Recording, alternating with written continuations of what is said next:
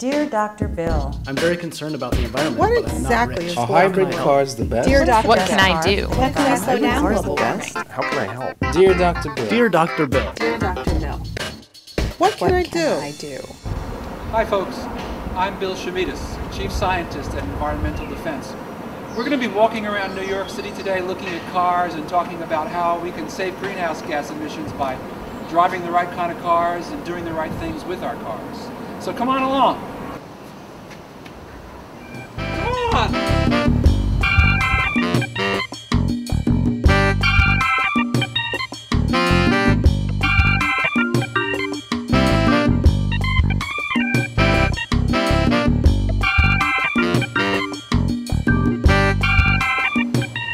Cars are a fact of life even in New York City. We're all driving cars, we're all going places in cars. Cars emit greenhouse gases. In fact, Americans comprise about 5% of the world's population, but in terms of greenhouse gas emissions from cars, we're responsible for 45% of those emissions. So what can we do to still drive our cars and keep our greenhouse gas emissions at a minimum? That's what we're talking about today. If I want to do something about climate, if I want to stop global warming, does that mean I have to give up my SUV or my pickup truck? And the answer is no. What I recommend to people is they decide what class of car is most appropriate for their lifestyle. And if your lifestyle demands an SUV or a pickup truck, get that kind of car. But once you decide what class of car you're going to get the car that has the best fuel economy, the best miles per gallon. So here's something you can do if you're interested in fighting global warming and you need to get from one place to another. Ride a bike. Most people don't know, but it turns out that riding a bike is the most efficient form of transportation in the world for all species. The most efficient form of transportation. So when you can, it's fun, ride a bike. Now we need to be careful because this bike actually belongs to those two women back there and we don't want to get on the bad side of them. So let's very, very quietly walk away. And the next thing we're going to talk about is tires. So come on. Tires are important. You need to remember to always keep your tires properly inflated. If they're not, more of the surface of the tire touches the road, there's more friction, you waste gasoline. So always keep your tires properly inflated. You need to check the tread of your tire too for safety's sake. This tire looks good to go.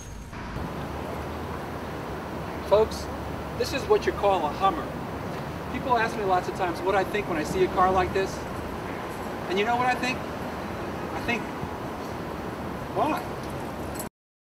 What about hybrids? People always ask me, so if I want to buy a better car, should I just buy a hybrid? And the answer is, the real issue has to do with fuel efficiency. Not all hybrids are created the same. Some hybrids get really good fuel economy.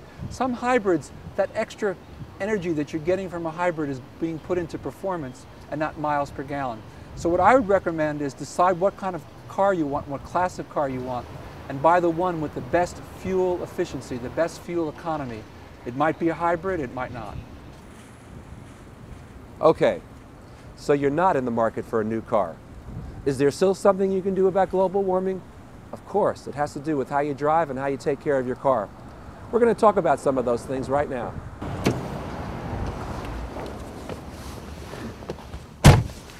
We'll end today's inaugural Dr. Bill video in New York City's famous spot, a yellow cab. It's a good place to go over driving tips that will not only save you money but help stop global warming. Let's start with a tough one for those of you who pride yourselves as being competitive drivers. Slow down, drive moderately. On average, an aggressive driver uses more than 125 extra gallons of gasoline each year. That's more than 1.5 tons of CO2 into the atmosphere. And the last time I checked at the gas pump, that's more than $250 out of your wallet. Driving in heavy traffic, it's a drag. It's a waste of time. It's hard on your patience. It's also a waste of gasoline, and it's bad for global warming. So don't drive in heavy traffic. Try to time your trips when the traffic's light. Telecommute. Combine all your errands so you don't have to make lots of trips. And don't forget, riding a bicycle can be fun. It's also good for the planet. So our message for today is don't stop driving, just drive and use your car smart. Well, thanks for coming along today, and I hope we answered all your questions about cars and global warming. Take care.